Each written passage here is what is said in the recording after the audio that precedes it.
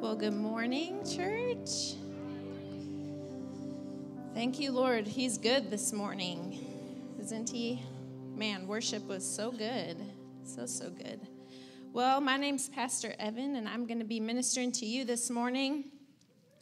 Pastor Nate is being ministered to in the Deer Woods, so he usually takes this time of year to really just seek the Lord for the coming year, hear what he has to say for us. And I'm so thankful for that he values that time with the Lord. But you get me this morning, okay? Really this, I know he's, I think he's done with the Back to Faith School, but how many of you, that series was just so rich, so good. And I know Mona kind of reviewed it for us on Wednesday. So good. And, those messages are available just right at your fingertips to feed on and to let the Lord keep speaking to us on it.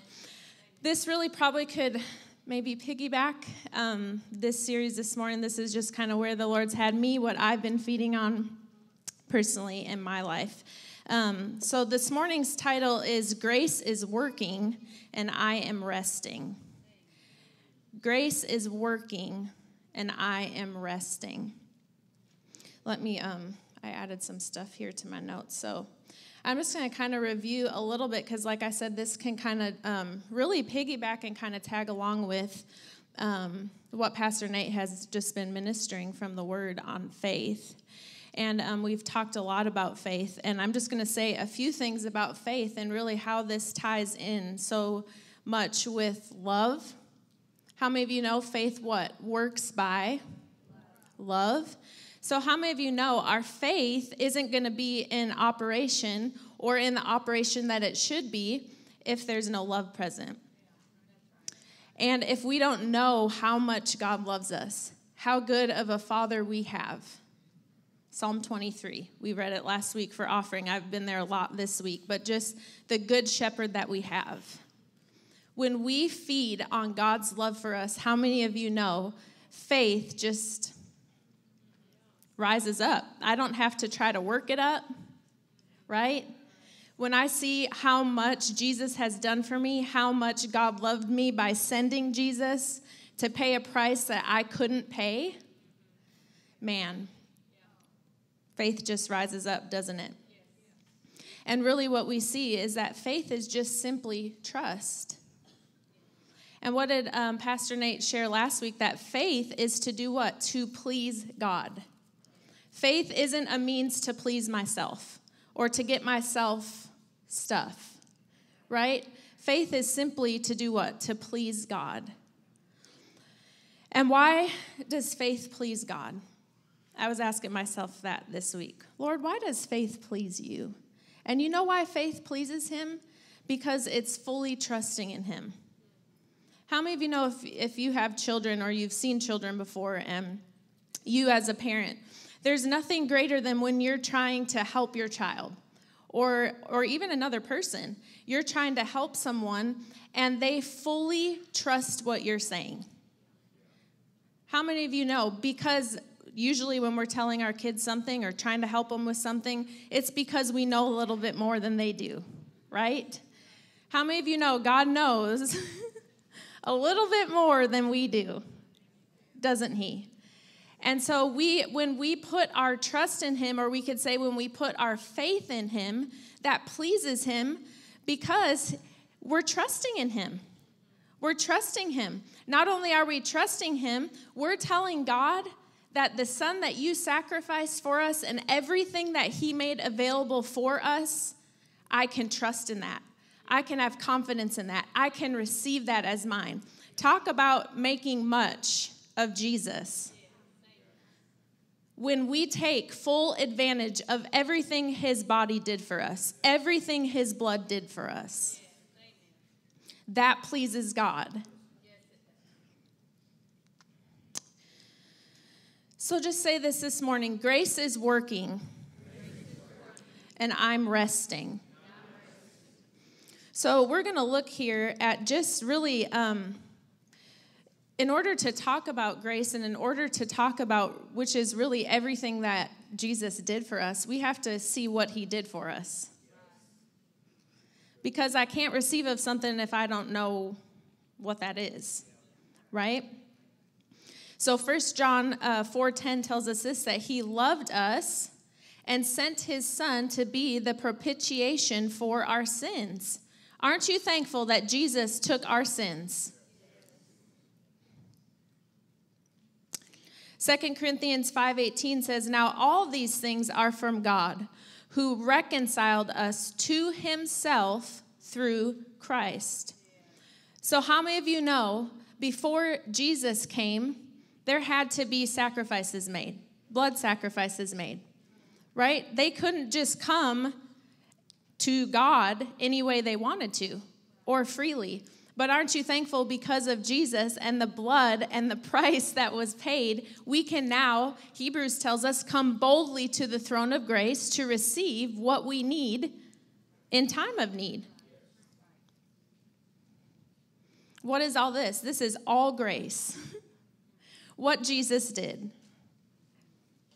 1 John 1:9 says this, if we confess our sins, he is faithful and just to forgive us our sins and to cleanse us from all unrighteousness. Wow, what a promise.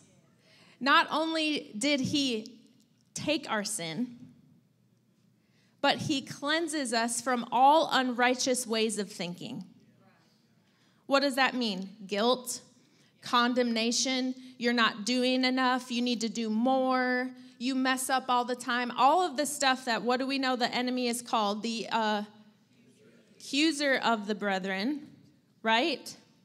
And I was actually out on a walk this week, and I just heard this so strong that, you know, the devil is the accuser. That it's what is described as the devil is the accuser.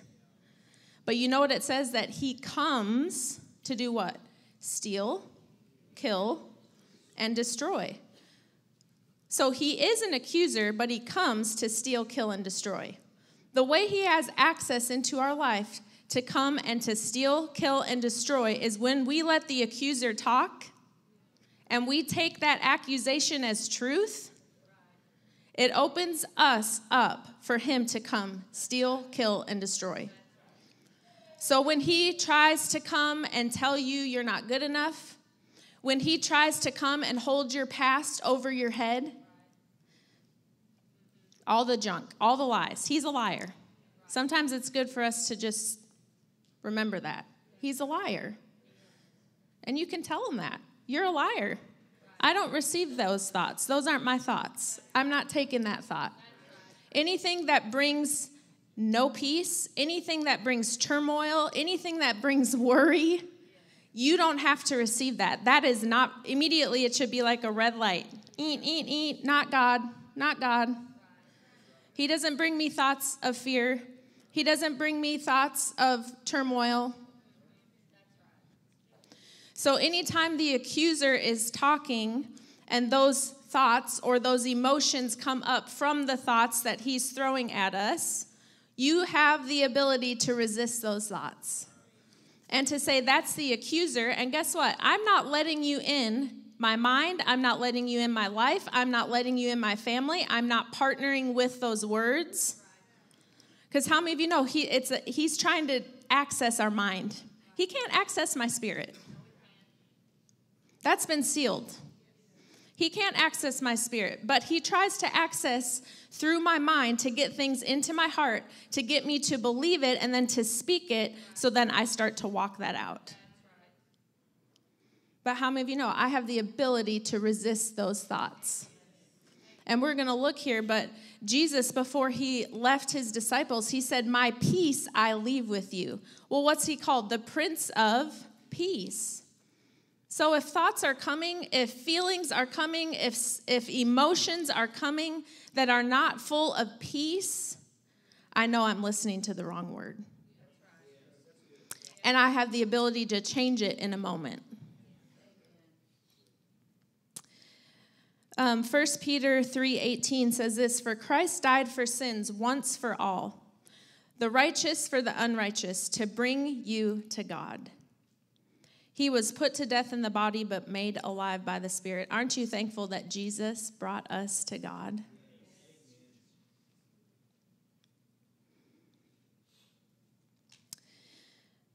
Hebrews 10 through 14 says, and by that will we have been made holy through the sacrifice of the body of Jesus, Christ once for all. Day after day, every priest stands and performs his religious duties. Again and again, he offers the same sacrifices which can never take away sins. But when this priest had offered for all time one sacrifice for sins, he sat down at the right hand of God. Since that time, he waits for his enemies to be made his footstool, because by one sacrifice he has made perfect forever those who are being made holy. Well, what does Ephesians tell us? That he's done what? He's seated us next to him in heavenly places. You're in a seated position. Guess what that is? You're sitting down right now. You're in a place of what? Rest. A seated position is a place of rest. I don't see many of you up toiling, working, trying to do stuff, right? You can rest in the finished work of Jesus and know that you're seated far above. You're not level with the enemy. It's not an even playing field. He's under your feet. You've been seated far above. Ephesians 1:7 through 8 tells us this: in him we have redemption through his blood, the forgiveness of sins, in accordance with the riches of God's grace that he lavished on us with all wisdom and understanding. Now, this is the awesome thing about God. He doesn't just give you barely enough, or just go, here's just a little bit. Here's just a little bit of my blood. Here's just a little bit of my grace. Here's just a little bit of wisdom. Everywhere you see God's grace and manifestation toward mankind is super abundantly, more than enough, overflowing. And we've said this before, but the enemy wants to get you constricted. Small-minded, small thinking, that God's not providing, or if he is, it's just barely enough to get me by today. Wrong, wrong, wrong. More than enough. Jesus was more than enough. Jesus didn't just skirt on in and barely get by. It says that they didn't even take his life from him. He gave it up. So what is God's grace? God's grace is his undeserved favor and kindness. It's a gift that can't be earned or worked for. And it's offered through the sacrifice of Jesus. Grace is described as the loving and gracious character of God and is used to describe the forgiveness of sins, salvation, and the transformation of believers' lives. The word grace is translated from the Greek word charis and the Hebrew word chen and means favor, acceptance, loving kindness, and goodwill. So how many of you know God's grace toward you means you're accepted? Say that this morning, I'm accepted. His grace toward you means that his loving kindness is toward you. Now, if we were to all close our eyes and think of God and think of what he looks like when he looks at us, what do you see? It's important. If you've ever done this, truly, even in your mistakes and your mess-ups, when you close your eyes, how do you see God viewing you? And you know, in those moments of our mess-ups, in those moments of mistakes, in the moments when the enemy wants to come and beat you over the head, what we believe that God believes about us is so important. Because if I don't believe what God is believing about me, I will not come to the throne of grace to receive what he's trying to give me. I will stay out of that place. I will stay out of the help. I'll stay out of what I need. So Jesus came, and let's look at this, John 14:27. We mentioned this a moment ago, but it says, "Peace I leave with you, my peace I give to you. Not as the world gives do I give to you. Let not your heart be troubled, neither let it be afraid." So he was speaking here. He had to go away, and he was sending the gift of the Holy Spirit. Another gift to us. Aren't you thankful? We have so much. God's given us so much. Everything we need to be more than a conqueror in life. So we see he's given us grace. We see here he's given us the Holy Spirit because he couldn't be everywhere at one time. But how many of you know the Holy Spirit can be? And he is peace.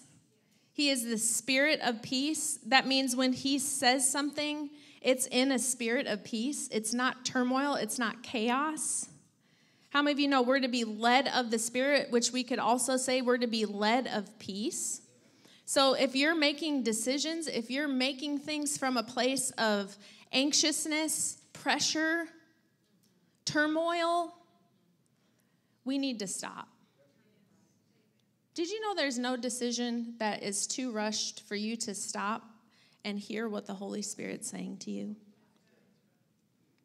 Holy Spirit, what are you saying in this moment? If I'm feeling anxious, if my heart rate's going up, if I'm feeling frustrated, if I'm all of these things, I can stop because the Holy Spirit lives on the inside of me, which means that spirit of peace is there. And you know what his job is that he's 100% good at and never falls short of? He says what the Father is saying. He reminds us of what God has said in his word. So the Holy Spirit is going to bring you a word, and with that word is peace. Matthew 11:28-30 says this, "Come to me, all you who labor and are heavy laden, and I will give you rest. Take my yoke upon you and learn from me, for I am gentle and lowly in heart, and you will find rest for your souls. For my yoke is easy and my burden is light." How many of you know he says we can come to him and we can give him all of our burdens, all of our cares? 1 Peter 5:7 tells us that we can cast the whole of our care onto him because he cares for us. So what do we see here? Jesus, when he's speaking, he's beginning a new time and a new era. Because how many of you know the Jewish people, they were under the law, weren't they? And the law was given to show what? To show mankind that we needed a Savior. Because in our own, we couldn't do enough good. We couldn't follow the law perfectly enough. But how many of you know Jesus fulfilled that law? So when Jesus came, he is basically telling them, hey, it's a new era here.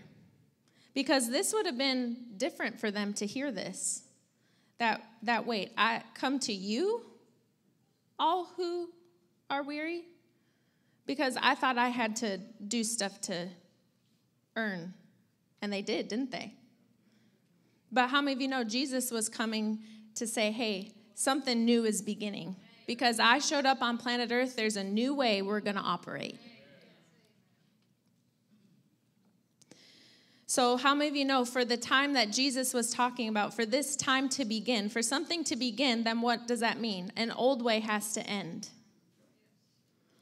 So this morning, I'm here to just tell you that old way of struggling and toiling and working for and trying to earn God's favor, God's grace, God's goodness is over.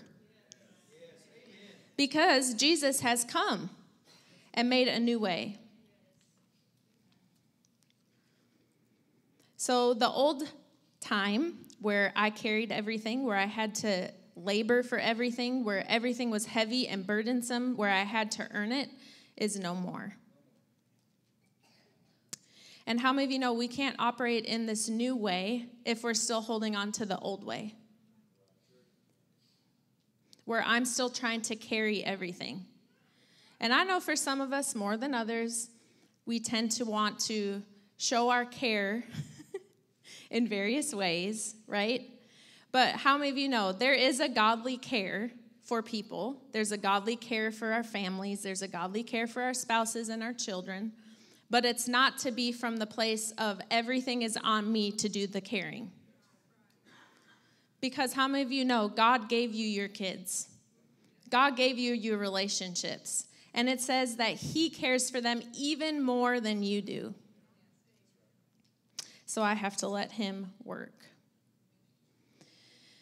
Psalms 46:10 tells us this: be still and know that I am God.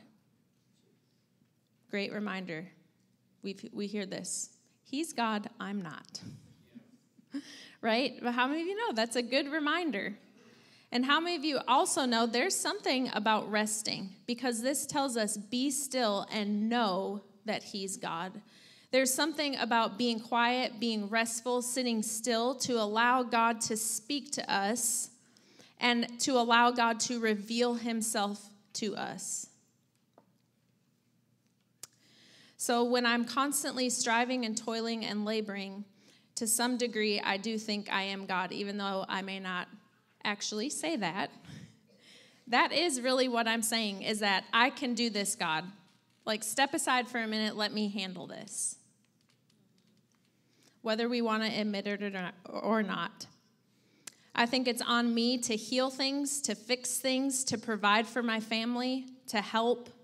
And like I said, all of these things we're supposed to be doing as the body of Christ, right? But we're not supposed to be doing it in our own toil, in our own striving. It's supposed to be by grace through faith. How many of you know Pastor Nate talked like this, but like a hose, right? By grace through faith. So faith is that hose that allows the grace of God to flow through. So my trust in God is what allows his grace to operate into my life. It's like taking that hose and turning it on. It's been there the whole time. What is it? My faith turns on that hose. It allows that grace straight from God's throne room to flow into my life and into my situations.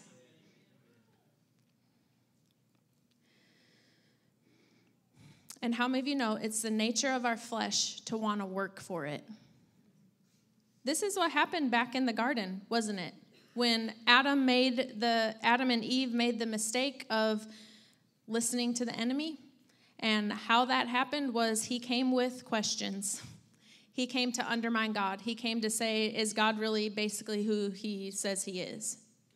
He came to question. And when they responded to that, how many of you know from that point on, sin entered? How many of you know they didn't even know what sweat was? They didn't even know what rain was. They didn't have to work anything. What was it? Everything they did was through fellowship with God, was walking with God, was talking the way God talked, creating the way God created, right? Listening to him, partnered with him. But how many of you know after that is when he told mankind, you're going to strive and you're going to work for it now. And then what did they have to do? In order to produce, the Garden of Eden was producing. And what was God's plan? Was for that garden to keep expanding. God's kingdom to keep expanding through partnering with him. But now, mankind had to work for it. They had to now dig. They had to plant. They had to work. And so how many of you know our flesh, in the flesh, this is where the enemy wants to get us, to strive and to work instead of letting grace work. How many of you know there's still works of faith? There's still work we have to do. It doesn't mean we just sit and twiddle our thumbs and say, well, God, you got it. That's not what I'm saying. I'm saying everything that we do is realizing it's by his grace and it's with my full trust in him. With everything, with my finances, with my relationships, with all aspects of life that I'm saying, Lord, I trust in you. And when I trust in him and trust his word, speak his word, declare his word, that grace flows into my life and causes the works that I'm doing to not be toilsome, to not be stressful, to be at a place of rest. Do you know you can serve God working really hard in the grace and not be tired? What did Paul say? I work more than you all, but what did he say? I do it by the grace given me. He understood it's not in my works that I do it, it's by grace. Okay, let's look at this, Hebrews 3, 7 through 12.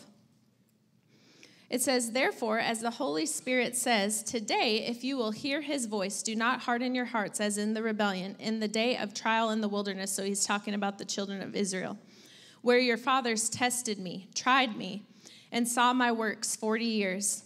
Therefore, I was angry with that generation and said, they always go astray in their heart, and they have not known my ways. So I swore in my wrath, they shall not enter my rest. Beware, brethren, lest there be in any of you an evil heart of what? Unbelief in departing from the living God. So what do we see here? What made God upset here? Unbelief. The children of Israel, they're complaining, their effort, their striving. What was it masked under? Unbelief. Simply not trusting God. So not believing him, not believing what he said. So an evil heart is an unbelieving heart. Hebrews 3:12 through 19, we'll keep reading. It says, or actually verse 13, but exhort one another daily while it is called today, lest any of you be hardened through the deceitfulness of sin. For we have become partakers of Christ if we hold the beginning of our confidence steadfast to the end. While it is said, today, if you will hear his voice, do not harden your hearts as in the rebellion. For who, having heard, rebelled? Indeed, was it not all who came out of Egypt, led by Moses? Now with whom was he angry 40 years? Was it not with those who sinned, whose corpses fell in the wilderness? And to whom did he swear that they would not enter his rest, but to those who did not obey? So we see that they could not enter in because of what? Unbelief. So how many of you know they heard? They heard. Verse 16 tells us that they heard and they chose to do what? To rebel against. What is rebel? We can look sometimes and go, oh, rebellion. But rebellion is just simply they heard the word and chose. They chose. Knowingly chose, I am not going to obey. I'm not going to humble myself. I'm not going to come under that word. And because of that, they chose themselves to not enter into the promised land through unbelief because they simply said and did not take God at his word. So how many of you know if you were to ask the children of Israel, what kept you out of the wilderness? We heard so many things. There's giants. What did the children of Israel or the spies come back and say? There's giants. There's big walled cities. In other words, there's obstacles. How many of you can look at situations in your life and say, there's giants, there's big walled cities, there's stuff going on? But what did Caleb and Joshua do? They came and silenced the people and told them, no, we're going to believe what God said. And what did it do? It allowed grace to flow to them. Who do you see getting to go into the promised land? Strong and healthy, vibrant. You could say it's a representation of the grace of God, fully accessing the plan that he had for them. So what kept them out wasn't giants, wasn't strong walls, it wasn't big cities, it was unbelief. Hebrews 4:1-2 says this, therefore, since a promise remains of entering his rest, so this is the new way, right? Let us fear lest any of you seem to have come short of it. For indeed the gospel was preached to us as well as to them. But the word which they heard did not profit them, not being mixed with faith in those who heard it. So what do we see? Not only is he saying the gospel's been preached to you, but he actually said back in the wilderness, back in the time of the children of Israel, the gospel was preached to them too. They just chose not to believe it. And how many of you know the Old Testament is types and shadows of what we see in the New Testament? So the blood of Jesus was shed for us. He went to the cross and carried our sins. We have to believe that. We have to believe in the finished work of Jesus. In order for grace to flow, we have to understand God loved us so much that he gave his son, that the devil can't hang anything over our head. He can't hold us under unless we allow him through unbelief. If I begin to believe I'm a horrible person, if I begin to believe I've just messed up or I always mess up or whatever, all the thoughts of the enemy that he begins to give you, and you begin to believe it. How many of you know grace doesn't flow there? Help doesn't flow there. Because it really is a place of pride saying, I know more. Or I can do more. Or I just got to work harder. I just got to be, how many times, I just got to be a better person. We've been out on the streets before ministering to people, and I'll always ask them, well, how do you know you're going to heaven? Well, I've tried to be a really good person. What is it? The enemies convince people that how you get to heaven and what you do is determined by your effort. And still, once you're born again, guess what he's still trying to get you to be messed up with?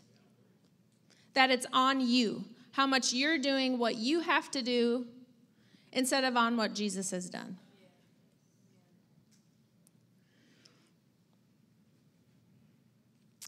Okay, let's look. We'll keep reading here in Hebrews 4, 3 through 10. It says, for we who have believed do enter that rest, as he said, so I swore in my wrath, they shall not enter my rest, although the works were finished from the foundation of the world. Aren't you thankful? For he has spoken in a certain place of the seventh day in this way, and God rested on the seventh day from all his works. And again, in this place, they shall not enter my rest. Since therefore it remains that some must enter it, and those to whom it was first preached did not enter because of disobedience. Again, he designates a certain day, saying in David, today, after such a long time as it has been said, today, if you will hear his voice, do not harden your hearts. For if Joshua had given them rest, then he would not afterward have spoken of another day. There remains, therefore, a rest for the people of God. For he who has entered his rest has himself also ceased from his works, as God did from his. So in order to enter, we have to leave the old way. In order to enter this new way that Jesus has made available for us, we have to leave the old way. Cease from our work, cease from our labor, cease from our toil.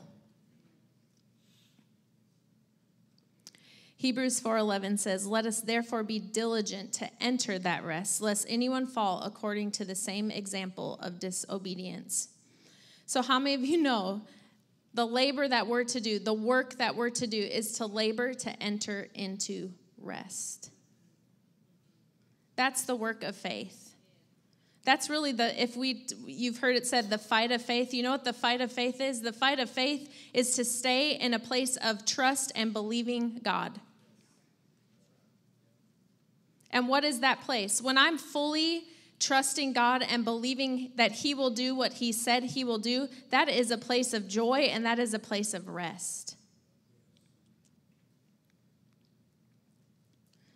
So let's look at Exodus here. We'll look at this passage of Scripture.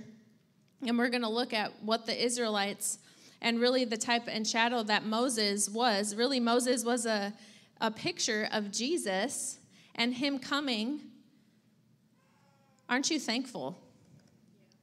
And you know how he brought out the children of Israel was awesome. If you go back and read this, there wasn't a feeble one among them. He brought them out with provision. He brought them out with much. We're talking millions of people. Guess what? When Jesus died and his blood made a way for you, you received richly everything that God made available. So Exodus 3 will start in verse 15. So, moreover, God said to Moses, thus you shall say to the children of Israel, the Lord God of your fathers, the God of Abraham, the God of Isaac, and the God of Jacob has sent me to you. So this is when God came to Moses and basically said, hey, you're the guy. You're the guy that I'm choosing. This is my name forever, and this is my memorial to all generations. Go and gather the elders of Israel together and say to them, the Lord God of your fathers, the God of Abraham, Isaac, and Jacob, appeared to me, saying, I have surely visited you and seen what is done to you in Egypt. And I have said, I will bring you up out of the affliction of Egypt to the land of the Canaanites and the Hittites, all the ites, okay? To a land flowing with milk and honey. This is a picture of Jesus. This right here is a picture of Jesus. Guess what he didn't say? I'm sending Moses to you, and you're going to have to do this, do this, do this, do this, and work really, really hard. What did he say? I will bring you up out of the affliction of Egypt. So guess what? Jesus has brought you up out of the affliction, out of the bondage that the enemy had on mankind. And he brought us to the promised land, to every promise to enjoy. Don't have to strive for it. Don't have to work for it. It's just what I receive by grace through faith. So this is what God told Moses to declare to the people. That sounds like the gospel, doesn't it? Hey, I'm going to come to you, and I'm going to do it. Not because of what you did. No one in here found Jesus. Jesus found you. So out of toil and labor and into a land that flows with provision, a land where you don't toil and labor, where you can rest. Aren't you thankful? Exodus 4:29 through 31. So it says, then Moses and Aaron went and gathered together, just like God had told them up in the previous verses, and gathered together all the elders of the children of Israel. And Aaron spoke all the words which the Lord had spoken to Moses. Then he did the signs in the sights of the people. So the people believed. And when they heard that the Lord had visited the children of Israel and that he had looked on their affliction, then they bowed their heads and worshiped. So guess what they had to also do when they heard? They had to believe. And it says that when the people heard what Moses was saying through Aaron, but when he heard what Moses was saying, they believed. And then what happened? They bowed their heads and worshiped God. Exodus 5, 1 through 19, this is a longer passage. It says, afterward, Moses and Aaron went in and told Pharaoh, thus says the Lord God of Israel, let my people go, that they may hold a feast to me in the wilderness. And Pharaoh said, who is the Lord that I should obey his voice to let Israel go? I do not know the Lord, no, nor will I let Israel go. So Pharaoh's saying, the God who? What God said? He's going to do what? I don't even know of this God. So they said, the God of the Hebrews has met with us. Please let us go 3 days, journey into the desert, and sacrifice to the Lord our God, lest he fall upon us with pestilence or with the sword. Then the king of Egypt said to them, Moses and Aaron, why do you take the people from their work? Get back to your labor. And Pharaoh said, look, the people of the land are many now, and you make them rest from their labor. So the same day Pharaoh commanded the taskmasters of the people and their officers, saying, you shall no longer give the people straw to make brick as before. Let them go and gather straw for themselves. And you shall lay on them the quota of bricks which they made before. You shall not reduce it, for they are idle. Therefore they cry out, saying, let us go and sacrifice to our God. Let more work be laid on the men, that they may labor in it, and let them not regard false words. So what do we see here? This is a picture of what the enemy tries to do to us. What does he try to do? Make you work for it. Here, the gospel was preached to him saying, I will. Hey, I'm going to do it for you. I'm going to do it for you. And then Pharaoh comes in and says, no, you're going to work for it. And as a matter of fact, we're going to make it even harder for you.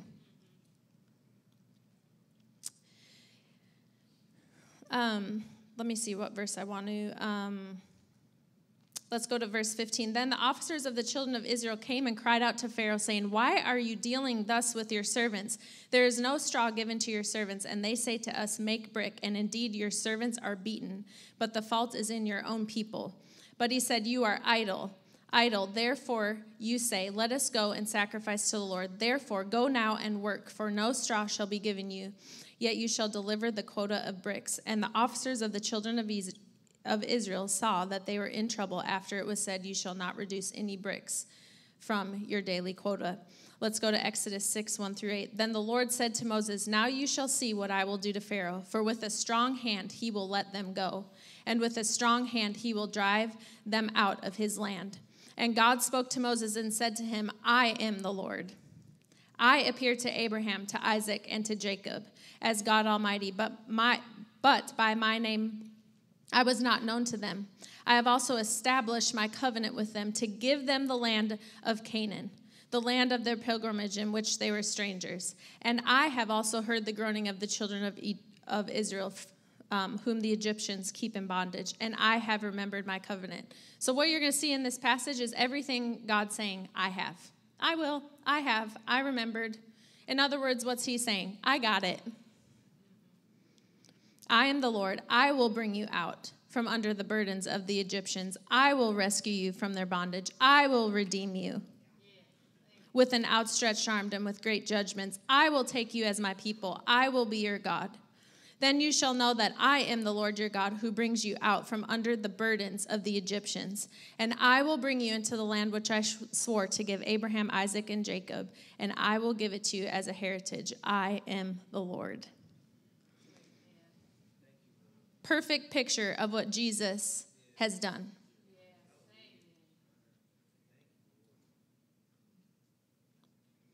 He's brought, it says here that he brings you out from under the burdens of the Egyptians. Jesus has brought you out from under the burden of having to earn your salvation, having to earn grace. How many of you know you didn't earn grace? Grace is a gift given to you. God's loving kindness, his favor, his blessings, all provision isn't anything you worked up because you were good enough. You received it when you received Jesus. So God was delivering the children of Israel out of an undoable workload. They couldn't keep up or produce enough. And how many of you know this is what the enemy wants to do to you? He wants to put such heavy loads on you, whether it's through guilt and condemnation or whether it's through you feeling like you have to do more.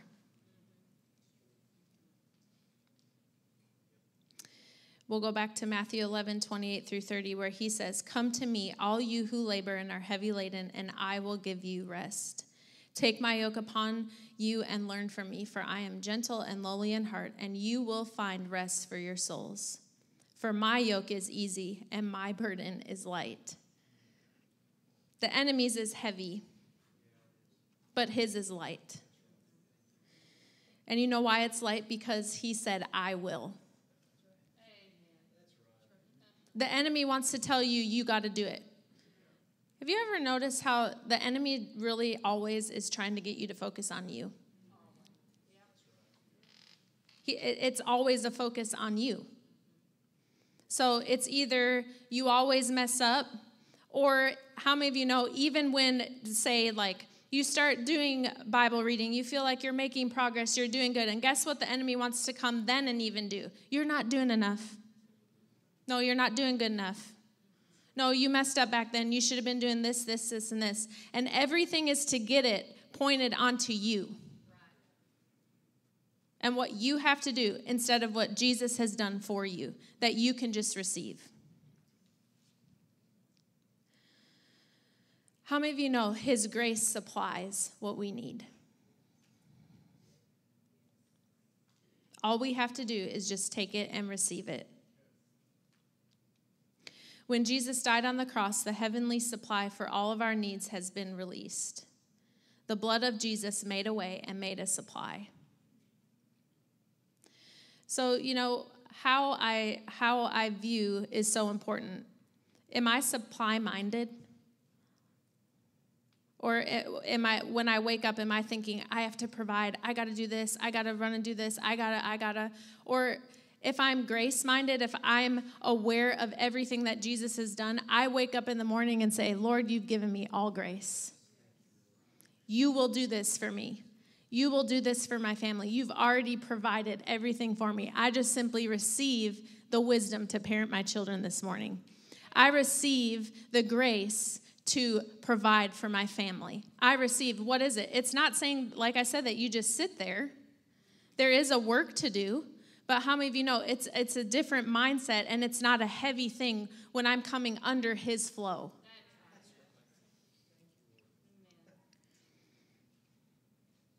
So am I demand-minded? How many of you know there's oftentimes a lot of demands on us as parents, as coworkers, as bosses, as whatever in life, and the demand wants to be there to demand stuff of you. Am I demand-minded or am I supply-minded? So this is what Paul said. He was supply-minded. Colossians 1:29, to this end, I also labor, striving according to his working, which works in me mightily. Aren't you thankful that you can labor and you can work, but it is with him working in you and through you? So labor or working hard in the grace that God's given you, in the grace that God's given you to be a spouse, in the grace that God's given you to be a parent. And you know what? In all of these areas of life, when I realize that the grace given to me is there, and all I have to do is just tap it and receive it, it's such a freeing place. To just release and let go cares and worries and stuff and trying to do it in my own strength and make things happen, and instead just letting God do it. You know those trust falls? I thought of this the other day. With yourself, sometimes it can be easy to say, oh yeah, I trust God, right? And it's like you can think of yourself as if I were to fall off this stage but called a few people up here to catch me, right? I would have to put trust in them in order for me to fall backwards, that they're going to catch me.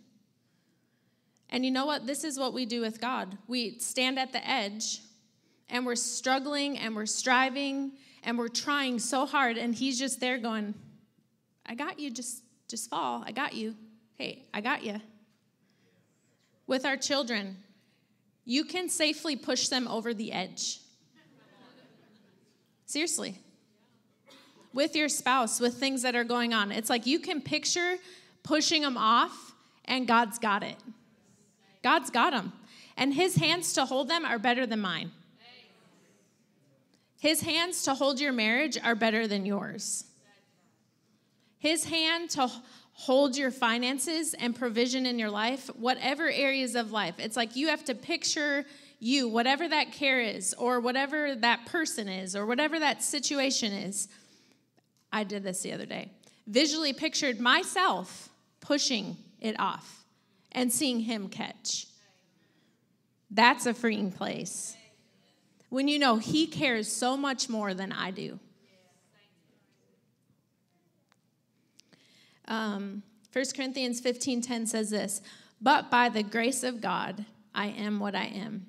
And his grace toward me was not in vain, but I labored more abundantly than they all. Yet not I, but the grace of God, which was with me.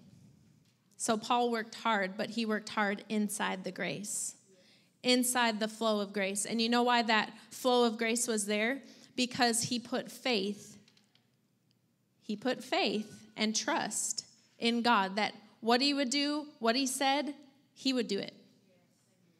And that, in order for Paul to say this, was because he remembers who he was. You'll hear him over and over talk about Paul, an apostle by the will of God, by the will of God. He had to say that over himself because you better believe that the enemy came to say, you know who you were, what you did, trying to hold his past over him, but he was aware of the love of God for him, which caused his faith to work, which caused the trust to go up and allowed that hose or that flow of grace to operate in his life.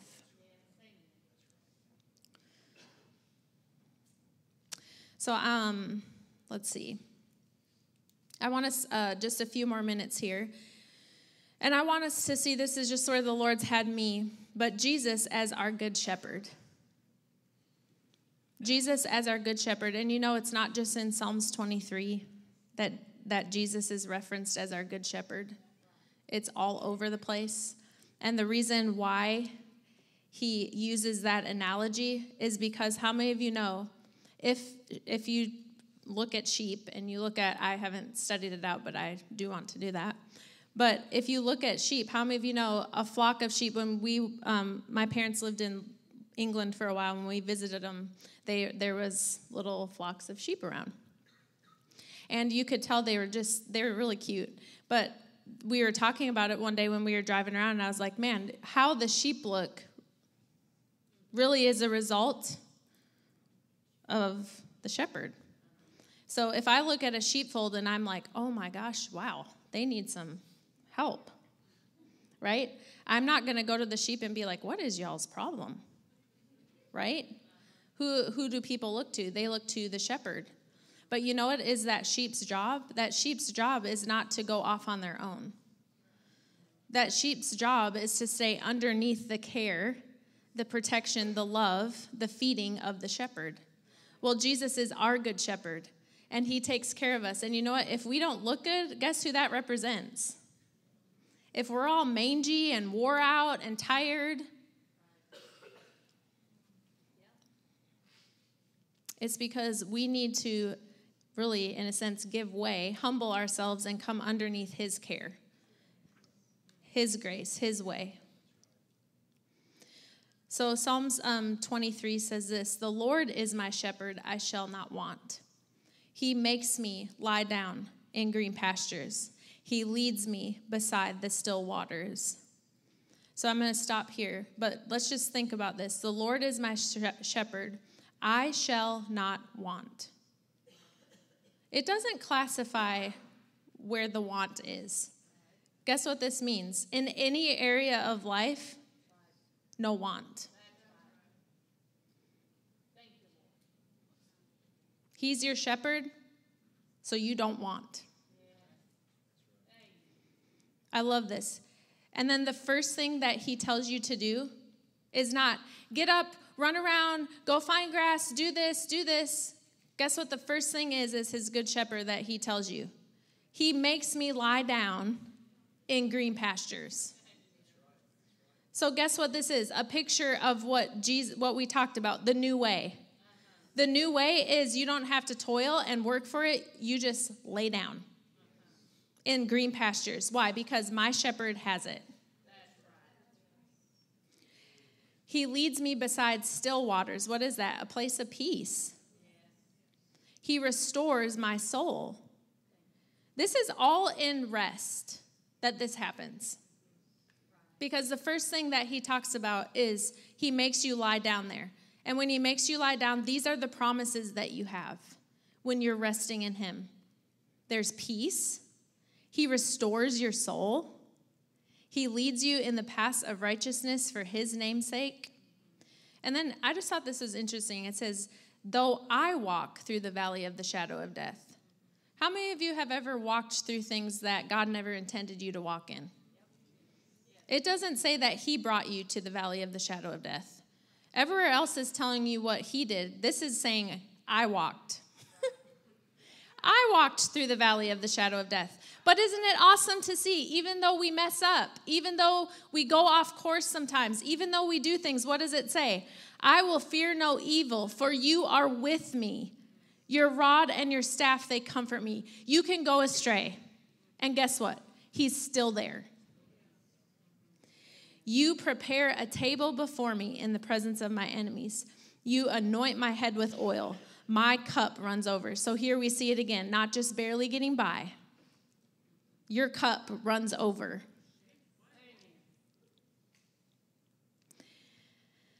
Surely goodness and mercy shall follow me all the days of my life, and I will dwell in the house of the Lord forever.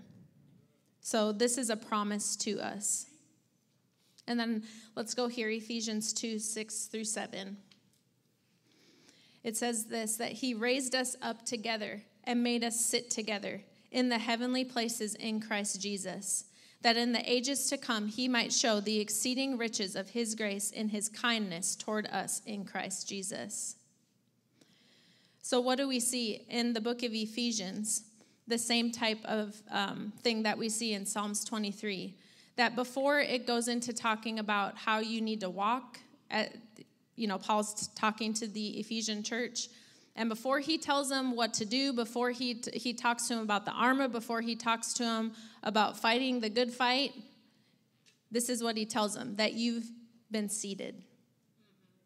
In other words, just like what Psalms 23 said. He makes you lie down. Guess what? You've been seated with Christ in heavenly places. So before you start walking, before you start doing, how well you walk is going to be reflective of how well you sit. If I'm seated with him in heavenly places, far above, it's a place of rest. It's a place of victory. When I'm praying, I'm not praying from a down and under heavy spot. I have to remember I'm seated with him, next to him in heavenly places, far above all principality, all powers, all rulers of darkness. It's a high place. It's not a down and under place. So I pray from victory. I'm seated with Christ. And Jesus finished the work for me. So how many of you, all of you are seated? I'm the only one in here, I guess, that's not seated. But guess what? Guess what you had to do with that chair? How many of you, before you sat down today, thought, I hope this chair holds me? I don't see any hands. You know why? Because you trusted that the chair would do what the chair is supposed to do. Well, guess what? The blood of Jesus sacrificed, what he made available to you, did what it was supposed to do. Guess what I have to do? Sit down and put trust and faith that his grace, his ability, everything that Jesus purchased for me is working for me. And be confident in it.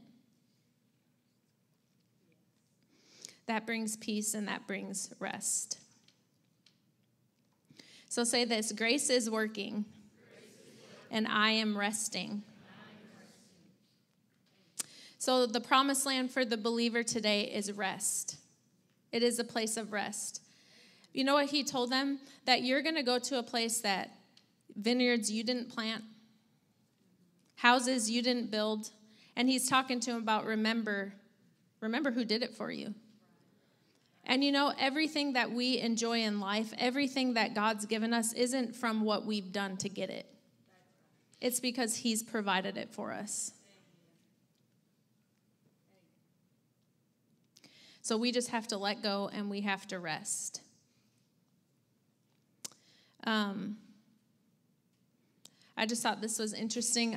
I heard this stat, and how many of you know lions are awesome animals? They're really cool. But it said that a lion pretty much like out in the wild, not in a zoo, but out in the wild when they're doing their thing, they pretty much are always living on stress because they're always thinking of having to provide for themselves. They're always out hunting. They're always out working. And it says this, that lions in the wild have adrenal glands, which, you know, that's like the stress, I don't know, it releases like your stress hormones and stuff. But they're adrenal glands that are 25 times heavier than lions that are at a zoo or in captivity. 25 times heavier, the ones that are in the wild. Because it's where the stress hormones are released, so they're stressed all the time. And it said that lions live under intense stress, and this is why they live shorter lives. So how many of you know living a stressful life all the time is not God's best for you? And then this other stat said, how many of you have ever seen a turtle or a tortoise? It says that their lifespan is 100 years. And how many of you know tortoises are not stressed out? Except maybe when we pick them up to do our turtle race, they get a little stressed. But generally speaking, they are not stressed out creatures. They take their time, they eat, right? They're kind of slower. I'm not saying as Christians we should be turtles, but I'm saying that they're in a place of rest. They're not running around crazy. They're in a place of peace, and this is God's desire for us. So 1 Peter 5:8 says, 5:7-8 says this, casting all your care upon him. And we can come play if you don't care, team. 1 Peter 5:7-8, casting all your care upon him, for he cares for you. Be sober, be vigilant, because your adversary, the devil, walks about like a roaring lion, seeking whom he may devour. So isn't it interesting that in this passage of Scripture, it talks about casting your care on him because he cares for you. And then right after that, it says, because, be sober and be vigilant, because your adversary walks around trying to destroy you. So I think there's something about casting our care, being in a place of peace, taking the Lord's yoke, which is light, it's not heavy, having our full trust in him, that causes the enemy not to have access to us. Because it shows that he's looking. So you know what that tells me? He's looking around for people who are full of care, who are anxious. And how many of you know I can see it in my own life when I'm full of care. You don't act normal, right? I mean, look at animals in the wild. When they're stressed and they're full of care and stuff's going on, how many of you know they're very easy to pick out because they're not in a place of trust? So casting our care upon him because he cares for you. Isn't it awesome to know that we can give him every care and nothing that we give him is he going, oh gosh, that's too much, or oh man, you just gave that to me 5 minutes ago. But he takes it and he cares for us. So we just have to let it go into God's hands. Let's just stand this morning.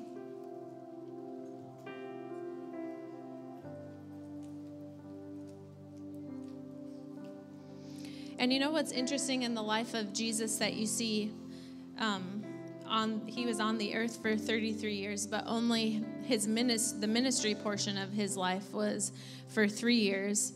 And Jesus accomplished everything. Everything in that time span of him being on earth. And he lived 33 years. But you know what's amazing about Jesus is he was never stressed. He was never in a hurry. He was never like, I have so much to do. I got it.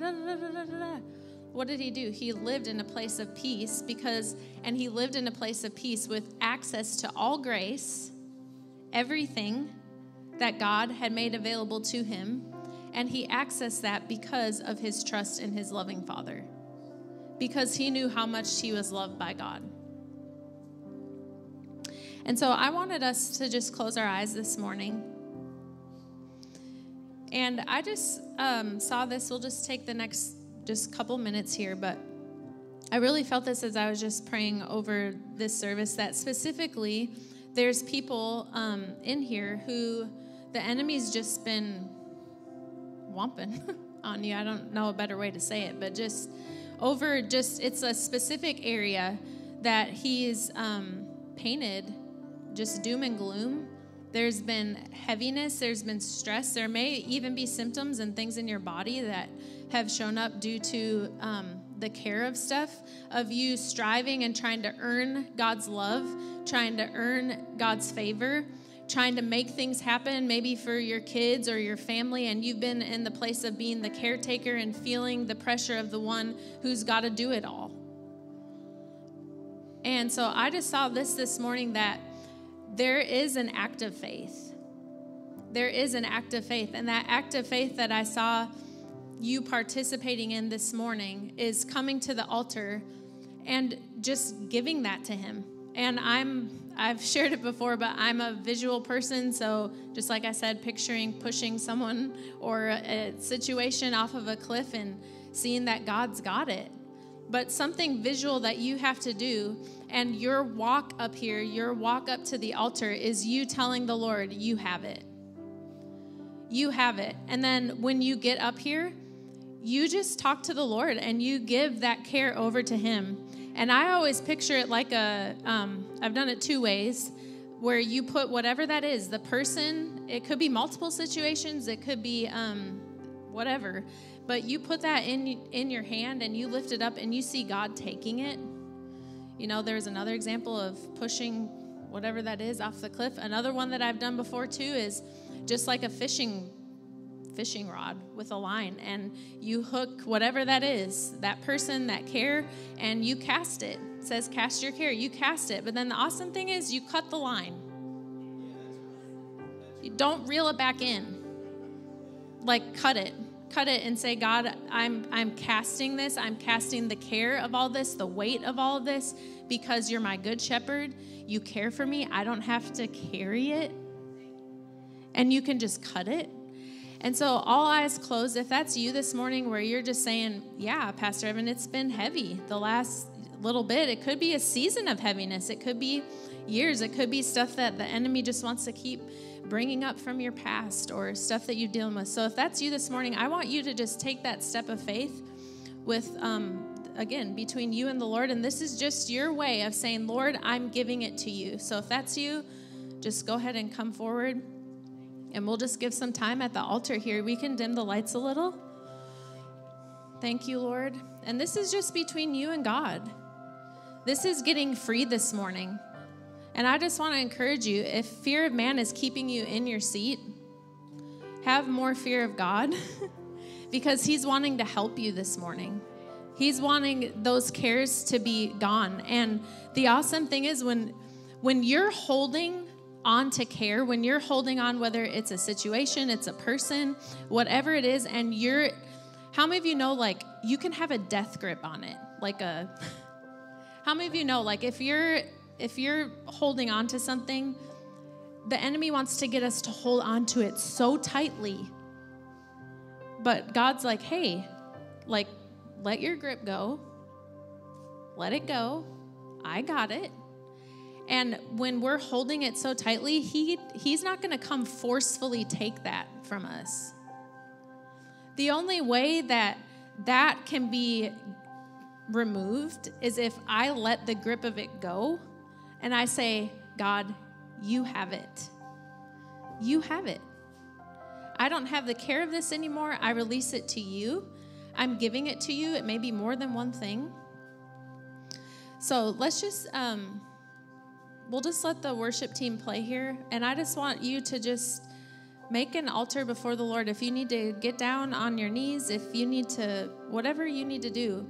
And it's just you and the Lord casting that care.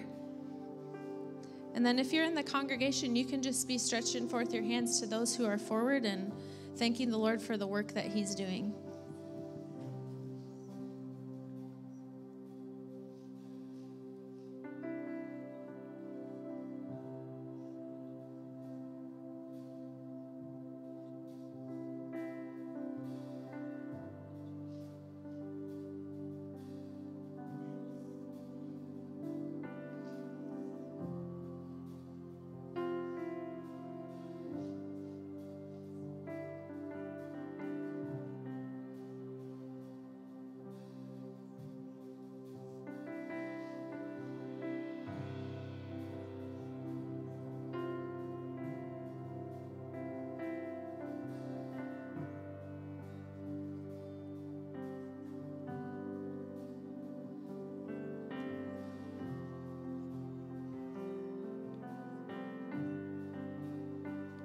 Thank you, Lord. So I just believe, I'm just going to pray over everyone this morning.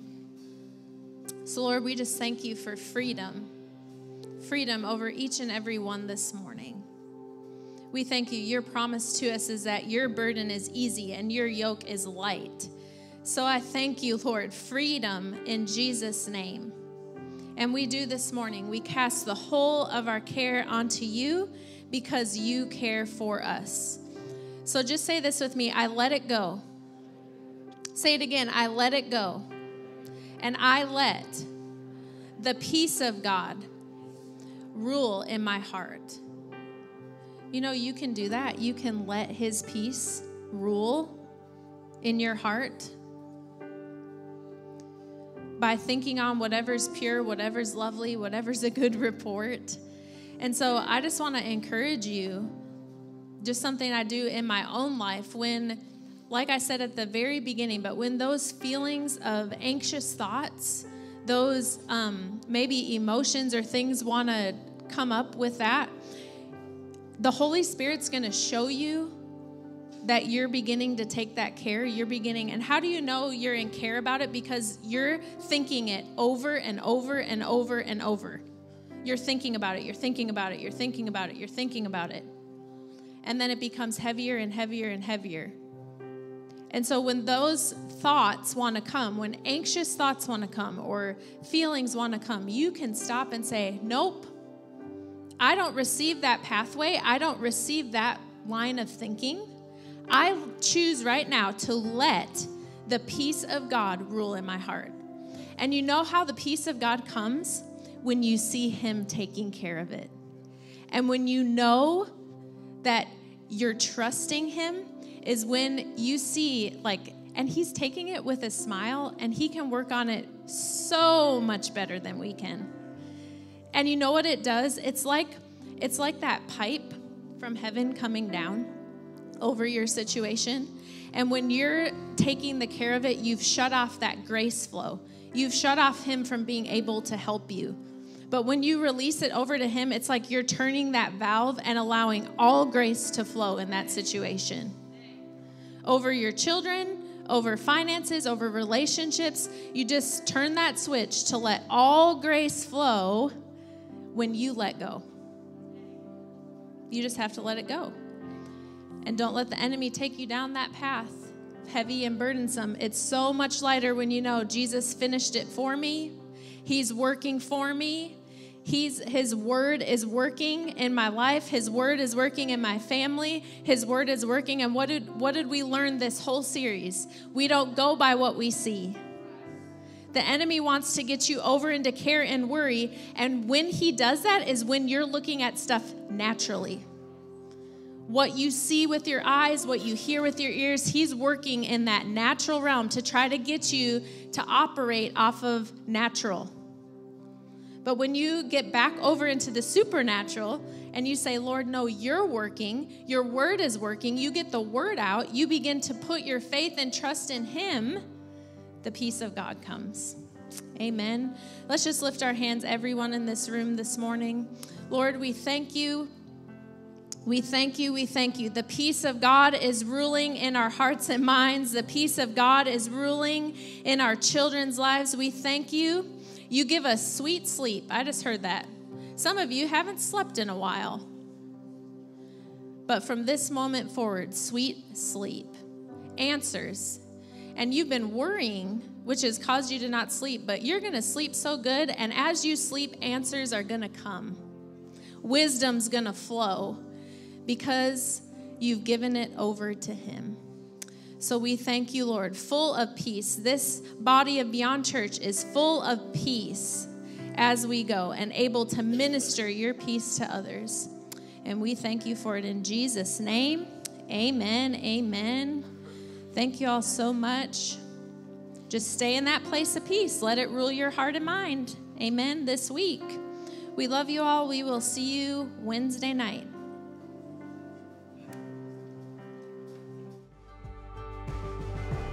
Thank you for joining us. We hope you were strengthened and encouraged by the Word of God. If you need prayer, feel free to text us at the number on the screen below. You can also send us an email to info@beyondchurch.org or submit a prayer request form on our website at beyondchurch.org. If you'd like to partner with us in preaching Jesus, you can give securely online through our app or website, or if you prefer to mail your gift, send it to the address shown below. Stay connected with us throughout the week. You can download the app for all of our latest messages and announcements, and be sure and follow us on our socials at Beyond Church. If you've never attended in person, we highly encourage you to plan a visit. You'll never regret prioritizing godly community. We love you and hope to see you soon.